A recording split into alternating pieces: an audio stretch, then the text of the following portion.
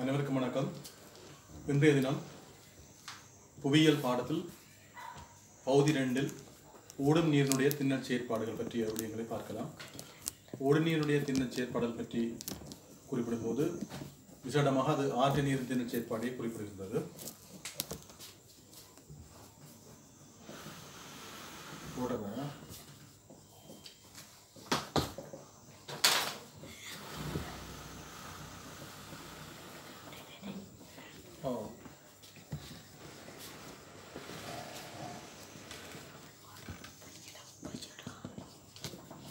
ஓடும் நீரின் திண்ணச் செயற்பாடு குறிப்பிடும்போது முக்கியமாக அயனவலய பிரதேசத்துக்குரிய ஒரு சிறப்பான திண்ணச் செயற்பாடாக காணப்படுகின்றது. இது 3ஆம் வகை நில உருவங்களை தோற்றுவிக்கின்ற ஒரு செயற்பாடாக இந்த ஓடும் நீரினுடைய திண்ணச் செயற்பாடு காணப்படுகின்றது. முதலாம் வகை நில உருவங்கள் சொல்லும்போது கண்டங்களும் சமுத்திரங்களும் முதலாம் வகை நில உருவம். 2ஆம் வகை நில உருவம் என்று குறிப்பிடும்போது கண்டவாக்க விசை மலையாக்க விசையினால் உருவாக்கப்படுகின்ற மடிப்பு மலைகளும் பிளவு பள்ளத்தாக்கள் குறைகள் போன்றவற்றை கொண்டு குறிப்பிடுகின்ற 2ஆம் வகை நில உருவங்கள் இருந்தது. இந்த ஓடுநீரின் திண்ணச் செயற்பாடு என்ற விடயம் 3ஆம் வகை நில உருவங்களை கொண்டதாக காணப்படுகிறது. ஓடுநீரின் திண்ணச் செயற்பாடு என்பது சிறப்பாக அயனவலய பகுதிகளுக்கே உரிய சிறப்பான ஒரு திண்ணச் செயற்பாடாக குறிப்பிடப்படுகின்றது. அயனவலய பகுதிகளில் நீரேந்தி பிரதேசங்கள்னு சொல்லப்படுகின்றது. அதாவது கேட்ச்மெண்ட் ஏரியா நீரேந்து பிரதேசங்கள். நீரேந்து பிரதேசங்கள்லேருந்து அருவியானது உற்பத்தியாகி பாய்ந்து வரும் பொழுது அது உற்பத்தியாகிய இடத்திலிருந்து கடலை சேருகின்ற இடம் வரையான பிரதேசங்களில் அந்த ஆற்றினுடைய திண்ணச் செயற்பாடு அதனால் உருவாகிற நில உருவங்கள் போன்ற விடயங்களை நாங்கள் பார்க்கலாம். இந்த ஆற்று நீரின் திண்ணச் செயற்பாட்டில் அதனுடைய முக்கியமான 3 நில ஓட்டங்கள் குறிப்பிடப்படுகின்றது.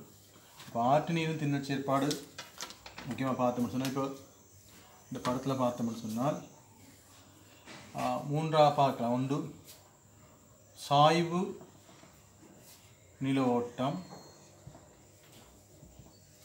மத்திய நில ஓட்டம், மற்றது சமநில ஓட்டம். அதாவது 6 உற்பத்தியாகிற இடம், இந்த 6 உற்பத்தியாகிற இடத்திலிருந்து இங்கே கடல்னு பார்த்தோம்னா கடலை சேர்ற இடம் வரைக்கும் 6 உற்பத்தியாகிற இடத்துலேருந்து கடலை சேர்ற இடம் வரைக்குமான இந்த பகுதியில் 3 நில ஓட்டங்களாக பிரிக்கப்பட்டிருக்கிறது. ஒன்று சாய்வு நில ஓட்டம், மத்திய நில ஓட்டம், மற்றது சமநில ஓட்டம். சாய்வு நில ஓட்டம், மத்திய நில ஓட்டம், சமநில ஓட்டம். இப்போ சாய்வு நில ஓட்டம் என்று சொல்லப்படும் பொழுது நீரேந்து பிரதேசத்திலிருந்து இல்லை நீரேந்து பிரதேசம் இப்போ நீரேந்து பிரதேசத்திலிருந்து விளைவருவிகள் ஆறுகள் உற்பத்தியாகும் பொழுது முதலாவது விளைவருவிகள் ட்ரிபியூட்டரிஸ்ன்னு சொல்கிறது. ட்ரிபியூட்டரிஸ் விளைவருவிகள், பிறகு விளைவரிலிருந்து கிளையாறுகள், பிறகு கிளையாறுலேருந்து தான் பிரதான ஆறு. இந்த மாதிரியான அமைப்பில் தான் 6 உற்பத்தியாகி வரும். இப்போ 6 உற்பத்தியாகிறது முதலாவது விளைவருவி, கிளையாறு, பிரதான ஆறு. இப்போ இந்த விளைவருவிகள் உற்பத்தியாகிற இடம்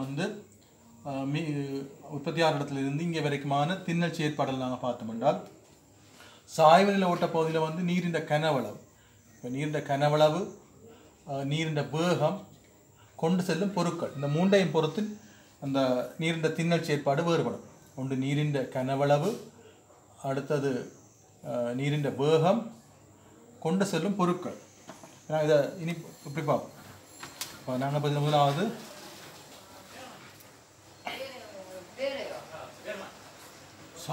சாய்வு நில ஓட்டம். சாய்வு ஓட்டத்தை எடுத்துக்கொண்டோம்னு சொன்னால் முக்கியமாக அப்போ இந்த நீரின் திண்ணச் செயற்பாடுகளை தீர்மானிக்கின்ற காரணிகள், நீரின் திண்ணச் செயற்பாடுகளை, அதாவது இந்த எரோஷன் செயற்பாடுகளை தீர்மானிக்கின்ற காரணிகளாக ஒன்று நீரின் கனவளவு, இரண்டாவது நீரின் வேகம், கொண்டு செல்லப்படும் பொருட்கள் கொண்டு செல்லும் பருப்பொருட்கள் மற்றது பாறையின் இயல்பு. அப்போ ஒரு சாய்வின் ஓட்ட பகுதியாக இருந்தாலும் சரி, மத்தியில் ஓட்ட பகுதியாக இருந்தாலும் சரி, அல்லது சமனில் ஓட்ட பகுதியாக இருந்தாலும் சரி, இந்த ரிவர் எரோஷன் ஆக்டிவிட்டீஸ் வந்து என்னத்தை பொறுத்து தீர்மானிக்கப்படுதுன்னா, ஒன்று நீரின் கனவளவு, நீரின் வேகம், கொண்டு செல்லப்படும் பருப்பொருட்கள், மற்றது பாறையினுடைய இயல்புகள். இந்த 4 அடிப்படையில் தான் இந்த திண்ண செயற்பாடுகள் வேறுபடும். இப்போ சாயில் ஓட்ட பகுதியில் பார்த்தோம்னு சொன்னால் நீரினுடைய கனவளவு குறைவாக இருக்கும். ஏன்? அப்போ அங்கே ஆறு உற்பத்தி ஆகுது, விளைவருவிகளை கொண்டிருக்கும். அப்போ நீண்ட கனவளவு மிக குறைவாக இருக்கும். நீண்ட கனவளவு மிக குறைவாக இருக்கும். ஆனால் அந்த குத்தான நிலையில் இருக்கிறதால குத்து சுரண்டல் நடக்கும். இப்போ இங்கே நடக்கிற செயற்பாடு வந்து குத்து சுரண்டல். அப்போ இங்கே நடக்கிற திண்ணல் செயற்பாடு வந்து குத்து சுரண்டலாக இருக்கும். நீரின் கனவளவு குறைவு, ஆனால் குத்து சுரண்டல் கேட்க சிறிய வி வடிவ பள்ளத்தாக்குகள் தோற்றம் பெறும். அதாவது சாவில் ஓட்டப்பது சிறிய வி வடிவ பள்ளத்தாக்கள் தோற்றம் பெறும். பிற சிறிய வி வடிவ பள்ளத்தாக்கள் தோற்றம் பெறும் பொழுது அங்கே விளைவரிகள் பல ஒன்று சேர்ந்து கிளையாறுகள் உற்பத்தியாகும். கிளையாறுகளினூடாக பிரதான ஆறு உருவாகும். அப்போ இந்த ட்ரிபியூட்டரிஸ் இருக்கிற இடங்களில் குத்து சுரண்டல் உருவாகும். அடுத்ததாக நாங்கள் பார்த்தோம்னு சொன்னால் நீண்ட வேகம், சாய்வில் ஓட்டப்பதில் நீண்ட வேகம் கூடுதலாக இருக்கும். ஏன்? சாய்வு வந்து கூடுதலாக இருக்கிறதால நீண்ட வேகம் கூடுதலாக இருக்கும். கொண்டு செல்லும் பருப்பொருட்கள் குறைவாக இருக்கும். ஏன்? அப்போது அந்த பகுதியில் மிக குத்தான சுரண்டலை செய்கிறதால கொண்டு வர பருப்பொருட்கள் அளவு குறைவாக இருக்கும். பாறையின் இயல்பு மென்பாறையாக இருக்குமாக இருந்தால் அரித்து கொண்டு செல்லப்பட்ட பொருட்கள் அளவு கூடுதலாக இருக்கும். வெண்பாறையாக இருந்தால் அரிக்கப்படும் பொருட்கள் பருப்பொருட்கள் அளவு மிக குறைவாக இருக்கும். இப்போ நான் பார்த்தது சாய்வில் ஓட்டம். அடுத்தது மத்திய நில ஓட்டம். அடுத்தது நாங்கள் பார்க்க போகிறது மத்திய நில ஓட்டம். இப்போ மத்திய நில ஓட்டத்தில் பார்த்தோம்னு சொன்னால் நீரின் கனவளவு அதிகம். ரெண்டாவது நீரின் வேகம் கூட, அரிக்கப்பட்ட பருப்பொருட்கள் வந்து கூடவே இருக்கும். அப்போ இந்த மத்திய நில ஓட்ட பகுதியில் கூடுதலான திண்ணல் செயற்பாடு நடக்கும். இங்கே வந்து என்னென்ன திண்ணல் செயற்பாடு நடக்கும்னு சொல்லி பார்த்தோம்னு சொன்னால் பக்கச்சுரண்டல், நீர்த்தாக்கம், அரைந்து தேய்தல், கரைசல். இப்போ மத்திய நில ஒரு நதியின் உற்பத்தியாகி வர்ற பகுதியில் மிக முக்கியமான ஒரு கூடுதலான அரித்தல் நடக்கிற பகுதியாக இந்த மத்திய நில ஓட்ட பகுதியை நாங்கள் பார்க்குறோம். இப்போ மத்திய நில ஓட்ட பகுதியில் வந்து பார்த்தோம்னு சொன்னால் கிளையாறுகள் கூடுதலாக இருக்கும். இப்போ கிளையாறுகள் விளைவரிகளில் இருந்து கிளையாறு உற்பத்தியாக இருக்கும். இப்போ கிளையாறு அருவிகள் வரைக்கும் பொழுது அகன்ற அல்லது யூவடிய பள்ளத்தாக்கு பக்கச்சுண்டல் காரணமாக பாறையின் பக்கங்கள் அரிக்கப்பட்டு யூவடிவ பள்ளத்தாக்கள் தோற்றம் பெறும். அப்போ அந்த நீரின் வேகமும் கூடுதலாக இருக்கிறதால அரிக்கப்படுகின்ற பருப்பொருட்கள் எண்ணிக்கை செயற்பாடும் கூடுதலாக இருக்கும். இப்போ பக்கச்சுரண்டல் இடம்பெறும். அதாவது பள்ளத்தாக்கின் பக்கங்கள் அரிக்கப்பட்டு வி வடிவமாக இருக்க பள்ளத்தாக்கள் யூ வடிவ பள்ளத்தாக்களாக மாற்றம் பெறும். இப்போ நீர்த்தாக்கம்னு சொன்னால் இப்போ நீர்வார வேகத்திற்கு எதிர்ப்படுகின்ற பாறை துண்டுகள், பாறை பொருட்கள் பொறிமுறை செயற்பாட்டு மூலம் அடித்து அவை உடைக்கப்படமாக இருந்தால் அது நீர்த்தாக்கம்னு சொல்லப்படும். அடுத்து அரைந்து தேயல் என்று சொல்லப்படுவது நீர்த்தாக்கத்தின் மூலம் உடைக்கப்பட்ட பாறை பொருட்கள் பாறையின் பள்ளத்தாக்கின் கிடையாகவும் பாறை பொருட்களுடன் சேர்ந்து அங்கும் இங்கும் அரைவதனூடாக தானம் தேய்ந்து பள்ளத்தாக்கின தளத்தையும் தேய்த்து விடுகிற செயற்பாடு அரைந்து தேய்தல் என்று குறிப்பிடப்படும். அடுத்தது கரைசல் என்று பார்த்தோம்னு சொன்னால் பாறைகளில் வெண்பாறைகள் மென்பாறைகள் ஒன்றாக சேர்ந்து காணப்படும். நீரில் இருக்கிற கார்போனிக் அமிலம் இந்த பாறையில் உள்ள பொருட்களை மென்பாறைகளை கரைத்து நீக்கிவிட பாறையின் பிடிமானம் அல்ல பாறையின் கட்டமைப்பு சிதைக்கப்பட்டு பாறைகள் சிதைவடைகின்ற செயற்பாடு கரைசல்னு சொல்லலாம். அப்போ மத்திய நில ஓட்ட பகுதியில் தான் கூடுதலான திண்ண செயற்பாடுலாம் பார்க்குறோம். ஒன்று பக்கச்சுரண்டல், நீர்த்தாக்கம், அரைந்து தேய்தல், கரைசல் ஆகிய 4 திண்ண செயற்பாடுகள் நாங்கள் பார்க்குறோம். இப்போ இதில் உருவாகக்கூடிய நிலவரம்னு பார்த்தோம்னா மத்திய நில ஓட்டத்தில் உருவாகக்கூடிய நிலவரம்னு பார்த்தோம்னு சொன்னால் ஒன்று விரைவோட்ட வெற்றுக்கள். விரைவோட்ட வெற்றுக்கள். விரைவோட்ட வெற்றுக்கள்னு பார்த்தோம்னு சொன்னால் இப்போ இடையில இப்போ ஒரு நீர்வீழ்ச்சிகள் உருவாரமாக இடையில வன்பாறையும் இந்த பச்சை காட்டப்பட்ட வன்பாறையாகவும் இதால் இருக்கும் பொழுது ஆறுகள் பாய்ந்து வரும் பொழுது வன்பாறை இது பச்சை இது வன்பாறை இது மென்பாறைகள் உள்நோக்கி அரிக்கப்பட வன்பாறைகள் இடிந்து விடும். இவ்வாறு அருவி வந்து பின்னோக்கி செல்வது பின்வாங்கும் அருவின்னு சொல்லுவார். இப்படி ஒரு வன்பாறை திணிவு இருக்கும் பொழுது இருந்தால் அது நீர்வீழ்ச்சியாக உருவாகிற சந்தர்ப்பம் இருக்குது. இவ்வாறு மென்பாறைகள் அரித்து நீக்கப்பட வன்பாறை திணிவு உடைந்து விழுந்து பின்னோக்கி செல்வது பின்வாங்கும் அருவிகள் என்று குறிப்பிடப்படும். அது விரைவோட்ட. இப்போ இதில் பார்த்தீங்கன்னா இப்படி படிப்படி போன்ற அமைப்பு வந்து அதை சொல்கிறது விரைவோட்ட வெற்றுக்கள். அப்போ ஏற்கனவே நாங்கள் பார்த்த மாதிரி சாய்வின் ஓட்டத்தில் சிறிய வீவுடைய பள்ளத்தாக்கள், ஒடுங்கிய வீவுடைய, பிறகு அகன்ற வீவுடைய பள்ளத்தாக்கள், பிறகு யூவுடைய பள்ளத்தாக்களாக மத்திய ஓட்ட பகுதியில் மாற்றம் பெறும். ஏன் பக்கச்சுரண்டல் அதிகரிக்கிறதால யூவுடைய பள்ளத்தாக்க மாற்றம் அடையும். அதேபோல் நீர்வீழ்ச்சிகள் இந்த பயிர்கள். அடுத்தது மியாந்தர் வளைவுகள். மியாந்தர் வளைவுகளை பார்த்தோம்னு சொன்னால் மியாந்தர் வளைவுகள் எப்படி உருவாகுதுன்னு சொன்னால் ஆறு கொண்டு வர பரப்புருக்கள் பதிவு செய்யப்படும் பொழுது இதில் ஏதாவது ஒரு இடத்துல நாங்கள் இந்த பகுதியில் படிதலும்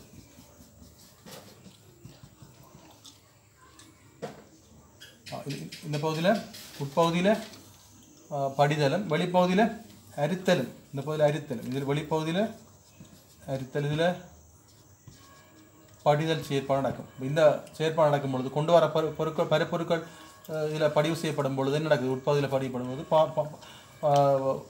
நதியின் பாதை வளைந்து செல்ல தெல்லப்படும். இவ்வாறு உட்பகுதியில் படிதலும் வெளிப்பகுதியில் அரித்தல் நடக்க இந்த அறிவின் வளைவு வெளிநோக்கி செல்ல இது கைவிடப்படும் போது பனியெருத்து ஏரியாக மாறும், ஒக்ஸ்போலேக்காக மாறும். இது பிறகு ஒரே ஆறாக போகும்.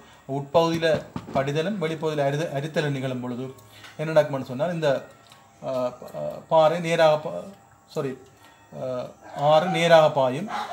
ஏனைய பகுதி தனித்து ஒரு வில்லு போல அல்லது பனியரு தேரி என்று இங்கே குதிரை குழம்பு குட்டை என்று குறிப்பிடப்படும். இவ்வாறான நல்ல உருவங்கள் தோற்றம் பெறும்.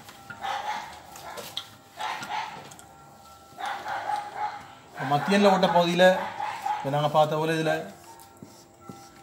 சாய்வில் ஓட்டம், மத்திய ஓட்டம், சமநிலை ஓட்டம். இப்போ சாய்வில் ஓட்ட பகுதியில் கொண்டு வர பரப்பொருட்கள் நிலைக்குத்து சுரண்டல், இங்கே வந்து பக்க சுரண்டல், நீர்த்தாக்கம், அரைந்து தேய்தல், கைரேசல். இப்போ இந்த பகுதியில் கூடுதலான அரித்தல் செயற்பாடு நடக்கும். மத்திய ஓட்ட பகுதியில் கூடுதலான செயற்பாடு நடக்கும்போது என்ன நடக்குன்னு சொன்னால் இங்கேருந்து பரப்பொருட்கள் பெருமளவில் பாறைப்பொருட்கள் கரைக்கப்பட்டு உடைக்கப்பட்டு பரப்பொருட்கள் இங்கே கூடுதலாக கொண்டு போகும். இப்போ இங்கே கூடுதலாக கொண்டு போய்க்கு சமநிலை பகுதியில் நடக்கும் உயிர்ப்பு செயற்பாடு குறைவாக இருக்கிறதால கொண்டு போகிற பொருட்களை இன்னும் சீராது அரித்தல் செய்யாது. அப்போ இந்த பகுதியில் வந்து கூடுதலாக இருக்கும் படிதல் செயற்பாடாக கூட நடக்கும். மத்திய ஓட்ட பகுதியில் வந்து அரித்தலும் எரோஷன் இதில் டிப்போசிட் தான் நடக்கும். எடுத்துக்கொண்டு செல்லப்பட்ட பருப்பொருட்களை இங்கே படிக்கிற செயற்பாடு சமநிலை ஓட்ட பகுதியில் காணும். இப்போ இங்கே என்ன நடக்கும்னு சொன்னால் நீரின் கனவளவு கூடுதலாக இருக்கும், ஆனால் நீரின் வேகம் மிக குறைவாக இருக்கும். கொண்டு வர பரப்பொருட்கள் எண்ணிக்கை பரப்பொருட்கள் அளவு அதிகமாக இருக்கும். கொண்டு வர பரப்பொருட்கள் அதிக அளவில் இருக்குன்னு சொன்னால் ஆற்றின் வேகம் என்ன செய்யும்? சமநிலை ஓட்ட பகுதியில் ஆற்றின் வேகம் குறைவடையும். ஆற்றின் வேகம் சமநிலை ஓட்ட பகுதியில் குறைவடையுமா இருந்தால் கொண்டு வர பரப்பொருட்களை பதிவு செய்ய வேண்டிய தேவை ஏற்படும். அப்போ அந்த பதிவு செய்யும் பொழுது என்ன நடக்கும்னு சொன்னால் பதிவு செய்யப்பட்ட பரப்பொருட்கள் கொண்டு வர பிரதான ஆறு என்ன செய்யும்? ஏற்கனவே கிளையாறுகள் விளைவெறிகளில் இருந்து வந்து பிரதான ஆறு வரும் பொழுது இந்த பிரதான ஆறு என்ன செய்யும்னு சொன்னால் கொண்டு வர பரப்பொருட்களை பதிவு செய்யப்பட்டு கிளைகளாக பிரியும். கிளையாக பிரிந்தால் அவை ஒரு முக்கோண வடிவத்தில் என்னுடைய டெல்டான்னு சொல்லப்படுகின்ற களிமுகங்களாக மாற்றம் பெற்று பல கிளைகளாக பிரிஞ்சு கடலை போய் சென்றடையும். இது களிமுகம் என்று அழைக்கப்படும். இந்த களிமுகம் வளமான வண்டல் மண், போல்டக்லேன்னு சொல்கிற வண்டல் மண்ணை கொண்டிருக்கும். இந்து கங்கை சமவெளி போன்ற சமவெளிகள் இந்த களிமுகங்கள் நெச்சரிக்கைக்குரிய வளமான பிரதேசங்களாக மாற்றப்படுவது. இவ்வாறு களிமுகங்களாக பிரியாமல் தனியொரு அருவியாக கடலை சென்றடையமாக இருந்தால் அது பொங்கு முகம் என அழைக்கப்படும். ஒரே அடியாக போய் கடலை சேர்றது அப்படியே குறைவு. அப்படி சென்றால் அது சொல்வது பொங்குமுகம் என அழைக்கப்படும். இப்போ கொண்டு வரப்பட்ட பருப்பொருட்கள் சமநிலத்தில் வந்து ஸ்ப்ரெட் பண்ணப்படும். வெள்ளப்பெருக்கு காரணமாக வெள்ளப்பெருக்கு கொண்டு ஏற்படும் வெள்ளக சமவெளி ஏற்படும். வெள்ளக சமவெளி ஏன் இங்கே வந்து பார்த்தோம்னு சொன்னால் இதில் ஒடுங்கிய வியுடைய பள்ளத்தாக்கு, இதில் அகன்ற வியுடைய பள்ளத்தாக்கு, ஜூவுடைய பள்ளத்தாக்கு வந்து பள்ளத்தாக்கு இல்லாமல் போகிறல பள்ளத்தாக்கு விரிவடைஞ்சு பள்ளத்தாக்கு இல்லாமல் போகிற ஒரு நிலவரைக்குள்ள பள்ளத்தாக்கின் எல்லா பக்கத்தாலையும் நீர் என்ன செய்யும், பரந்துபட்டு ஒரு சமவெளியை உருவாக்கும். அங்கே வண்டல் சமவெளி உருவாக்கப்படும். வண்டல் சமவெளி அல்லது ஆற்று பெருக்கத்துக்காம அரிப்பு சமவெளியும் உருவாகும். இந்த வண்டல் சமவெளிகள் வளமான மண்ணை கொண்ட பிரதேசங்களாக மாற்றப்படுகின்றது. அப்போ இங்கே களிமுகங்கள் உருவாகிறது, பொங்குமுகம் உருவாகிறது. இது நாங்கள் பார்த்தோம். அப்போ இதில் நான் பார்த்தோம்னு சொன்னால் மத்திய நில ஓட்டம், அடுத்தது நாங்கள் சமநில ஓட்டம். என்ன சமநில ஓட்டத்தில் வந்து கூடுதலாக என்ன நடக்கும், படிதல் செயன்முறை இடம்பெறும். படிதல் செயன்முறை இப்போ கொண்டு வரப்படுற பருப்பொருட்கள் படி செய்யப்பட்டு கிளைகளாக பிரிந்து கடலை சேரும். அப்போ இங்கே பார்த்தோம்னு சொன்னால் முதல் இதில் வந்து குத்து சுரண்டல், இதில் வந்து பக்கச்சுரண்டல், நீர்த்தாக்கம், கரைசல், அரைந்து தேய்தல் போன்ற செயற்பாடு. கூடுதலான திண்ணல் செயற்பாடு கொண்ட பகுதியாக எதிர்க்கும்னு சொன்னால் மத்திய நில ஓட்ட பகுதி தான் கூடுதலான திண்ணல் செயற்பாடு கொண்டிருக்கும். சமநில ஓட்டத்தில் வந்து பார்த்தீங்கன்னா படிதல் மட்டும்தான் இருக்கும். அப்போ இங்கே வார முதல் விளைவருவிகளாக உருவாகி அறிவின் தோற்றத்தை பார்த்தோம்னு சொன்னால் முதல் விளைவறிவு ரிபூட்டரிஸ் விளைவறிவுகள் உருவாகி பிறகு கிளையாறுகள் உருவாகி பிரதான ஆறு உருவாகுது. திரும்ப இங்கே வந்து களிமுகங்களை உருவாக்கி கொண்டு கடலை சென்றடைந்த செயற்பாட்டை நாங்கள் இங்கே பார்க்கலாம். அப்போ இதில் பார்த்தோம்னு சொன்னால் இதில் விளைவருவி, கிளையாறு, பிரதான ஆறுன்னு சொல்லி இந்த போக்கை நாங்கள் பார்க்கலாம். அப்போ இந்த அமைப்பில் நாங்கள் பார்த்தோம்னு சொன்னால் இதில் மரணிகர் வடிகாலை கொண்ட அமைப்பில் இந்த ஆற்றினுடைய அமைப்பு காணப்படுகிறது. இந்த ஆறு வந்து கொண்டு வர கனவளவு, கொண்டு வர நீரின் வேகம், அந்த பாறையின் இயல்பு, திரைத்தோட்டத்தின் சாய்வுகளை பொறுத்து அதின் வடிவம் மாறி இதை நாங்கள் சொல்கிறது மரணிகர் வடிகால். அதே போல் ஒரு மலை பிரதேசத்திலிருந்து ஆரை வடிவில் வந்து வருமா இருந்தால் அதை சொல்கிறது ஆரை வடிகால்னு சொல்லுது. அதே போல் ஏறத்தாழ செங்குத்தான அமைப்பில் வேறுமா இருந்தால் அதை சொல்கிறது சட்டத்தட்டு வடிகால் அல்லது அழி அடைப்பு வடிகால், கிரிட் அழி அடைப்பு வடிகால் சொல்கிறார். ஆரை வடிகாலாக வந்துன்னு சொன்னோம். நம்ம இதை சொல்கிறது குன்றிலிருந்து பார்த்தோம்னா அப்படி ஆரைகள் போல வருமா இருந்தால் ஆரை வடிகால்னு சொல்லுவார். இந்த ஆரை வடிகால்கள் எல்லாம் இந்த அருவிகள் ஒன்றாக சேர்ந்து கீழே ஒரு அருவியாக பாயமா இருந்தால் சொல்கிறது கங்கண வடிகால்னு சொல்லுவார். அப்போ இந்த ஆற்று நீரின் திண்ண செயற்பாடுகள் மூலம் என்ன நடக்குன்னு சொன்னால் கொண்டு வரப்படுற பருப்பொருட்கள் வளமான வண்டல் படிவுகளை உருவாக்குகிறது. உதாரணமாக இந்து கங்கை சமவெளி, ஏனைய ஆறுகளுடைய ஆற்று சமவெளிகள் வந்து முக்கியமாக இந்த ஆற்று படிவுகளை கொண்டு வரும். இந்த ஆறுகள் உற்பத்தியாகிற இடங்களை பார்த்து சொல்லுவாங்கன்னா கேட்ச்மெண்ட் ஏரியா, நீரேந்தி பிரதேசம். இந்த நீரேந்தி பிரதேசங்களில் இருந்து உற்பத்தியாகி வரும் பொழுது தொடர்ச்சியாக அரித்தல் செயற்பாடுக்கு உட்பட்டு பொருட்களை கொண்டு வருது. இவை மூன்றாம் வகை நில உருவங்கள் என குறிப்பிடப்படுகின்றது. இந்த மூன்றாம் வகை நில உருவங்களில் வந்து இப்போ இதே போல் ஒரு துருவ பகுதியை பார்த்தோம்னா அங்கே வந்து இருக்கிற ஆறுகளை சொல்ல பனிக்கட்டி ஆறு, கிளேசியர்ஸ், பனிக்கட்டி ஆறுகள்னு சொல்லுவார். இப்போ இந்த ஆட்டு நீரின் திண்ண செயற்பாடு காரணமாக உருவாக்கப்படுற நில உருவங்கள் இங்கே பார்த்தோம். ஆட்டு நீர் செயற்பாடு நில உருவங்கள் என்னென்ன நில உருவங்கள், 3 பிரதேசத்திலையும் இருக்கக்கூடிய 3, அதாவது சமநில ஓட்டம், மத்திய நில ஓட்டம், சாயுநில ஓட்டம், 3லையும் இருக்கக்கூடிய நில உருவங்கள் பார்க்க வேணும். அடுத்த 3 பிரதேசத்திலையும் இருக்கக்கூடிய வெவ்வேறுபட்ட அரித்தல் செயற்பாடு. இதில் குத்துச்சுரண்டல், பக்கச்சுரண்டல் பார்த்தோம். இதில் நீர்த்தாக்கம், நீரியல் தாக்கம், கரைசல், அரைந்து தேய்தல், இதில் படிதல். அப்போ கொண்டு வரப்பட்ட பருப்பொருட்கள் நதிமுகங்களில் பதிவு செய்யப்பட்டு ஆறுகளை சென்றடையும். இப்போ ஆறுகளை சென்றடையும் பொழுது வண்டல் விசிறிகள் உருவாகும். உதாரணமாக இப்படி வரும் பொழுது இதில் ஆறுன்னு சொன்னால் இது கடல். இப்போ ஆறுகள் வந்து இதில் உருவாக்க கொண்டு வரப்பட்ட பருப்பொருட்கள் இதில் ஒரு ஃபேன் மாதிரி இதில் வரும். ஒரு இதில் இடத்துல படிச்சு இதை சொல்கிறது அலுவியல் ஃபேன்னு சொல்கிறது. வண்டல் விசிறி என்று சொல்லப்படும். இந்த வண்டல் விசிறிகளும் தோற்றம் பெறும். இந்த வண்டல் விசிறி வளமான ஒரு கண்டமேடைகளாகவும் மீன் உருவாகிற கண்டமேடைகளாக மாற்றம் பெறும். இப்படியான அமைப்புகளை கொண்டு நாங்கள் இந்த ஆற்று நீர் திணச் செயற்பாடுகள் இதுவரை நேரம் பார்த்தோம். ஆற்று நீருடைய திணச் செயற்பாடு சம்பந்தமாக நாங்கள் இதுவரை நேரம் பார்த்தோம். இந்த ஆற்று நீர் திணச் செயற்பாடில் மிக முக்கியமாக நாங்கள் அவதானிக்க வேண்டிய விடயங்கள் ஒன்று, சாய்வினில ஓட்டத்தில் என்ன மாதிரி இருக்குது, மத்திய நில ஓட்டத்தில் என்ன மாதிரி இருக்குது, சமநிலை ஓட்டத்தில் என்ன மாதிரி இருக்குது. அப்போ சாய்வினில ஓட்டத்தில் பார்த்தோம்னு சொன்னால் வேகம் கூடுதலாக இருக்கும், நீரின் கனவளவு குறைவு, அப்போ நிலை குதிச்சுருடலை செய்யும். அது ரெண்டும் தான் பார்க்குறோம். அடுத்தது மத்திய நில ஓட்டத்தில் பார்த்தோம்னு சொன்னால் அங்கே நீரின் வேகம் கூடுதலாக இருக்கும், கொண்டு வர பொருட்களின் அளவும் நீரின் கனவளம் கூடுதலால் பக்கச்சுருண்டல் ஏற்படும். பக்கச்சுருண்டல் ஏற்பட என்ன நடக்குது, பள்ளத்தாக்கள் அகலமாக்கப்படுது. இதால் அங்கே கணக்கு நில உருவங்கள் தோற்றம் வருது. அதில் பார்த்தாங்க விரைவோட்ட வெற்றுக்கள், வெண்பாறைகள், மென்பாறைகள், விரைவாட்ட வெற்றுக்கள், பின்வாங்கும் அருவிகள், மியாந்தர் வளைவுகள், பனியறு தேரிகள் போன்ற விஷயங்கள் இதுக்குள்ள பார்த்தோம். அதை விட சமநிலை ஓட்டத்துக்கு வந்துட்டேன்னு சொன்னால் வேகம் குறைஞ்சிடும், கொண்டு வர நீரின் கனவளவு கூடவே இருக்கும். வேகம் குறைஞ்சோன்னு என்ன செய்யும், கொண்டு வர பருப்பொருட்களை கொண்டு அப்படியே தள்ளி கொண்டு போக வேகம் காணாது. அப்போ என்ன செய்யும், நீரின் நீர் கொண்டு போகிற பிரதேசத்தில் கழிவுகளை பதிவு செய்துவிட்டு பல கிளைகளாக பிரிந்து அவை கடலை சென்றடையும். அதை நாங்கள் டெல்டான்னு சொல்கிறோம், டெல்டா அல்லது களிமுகங்கள்னு சொல்கிறோம். இவ்வாறு களிமுகங்களாக மாறி கொண்டு வர பொருட்களை அதில் படித்து விட்டு போகும். இன்னொன்று, ஆற்றின் பள்ளத்தாக்கள் நாங்கள் சமநிலோட்டத்தில் பார்த்தோம்னு சொன்னால் பள்ளத்தாக்கு மிகவும் விரிவடைஞ்சு யூவடியத்தில் இருந்து மிக விரிவடைஞ்சு பள்ளத்தாக்கில் அற்று போகிற நிலையில் கொண்டு வர பருப்பொருட்களை பறந்து ஒரு பிரதேசத்தில் சமவெளியாக உருவாக்க வேண்டும். அது வண்டல் சமவெளின்னு சொல்லப்படும். அந்த காலத்தில் வெள்ளப்பெருக்கு ஏற்பட்டால் அரிப்பு சமவெளியாக உருவாக்கப்படுகின்றது. இவ்வாறாக பல்வேறுபட்ட நில உருவங்களையும் திணற் செயற்பாடுகளும் இங்கே பார்த்தோம். கொண்டு வரப்பட்ட பொருட்கள் நதி முகத்தில் கொண்ட கடலில் கொட்டப்படும் பொழுது அவை வண்டல் விசிறிகளாக மாற்றம் பெறுகிறது என்று பார்த்தோம். இந்த அமைப்புகளையும் இந்த ஆற்றினுடைய அமைப்பை வச்சுக்கொண்டு